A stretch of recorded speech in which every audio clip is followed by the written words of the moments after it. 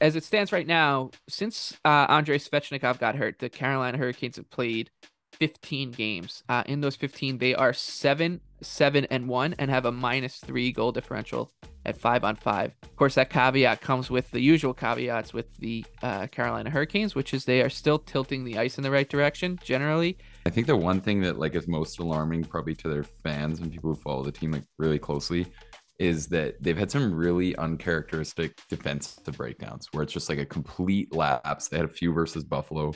For me, the fear is that I still think this roster has proven so much under Brendan Moore that with 3 games left, I kind of think maybe we just see them sorted out and play some better hockey.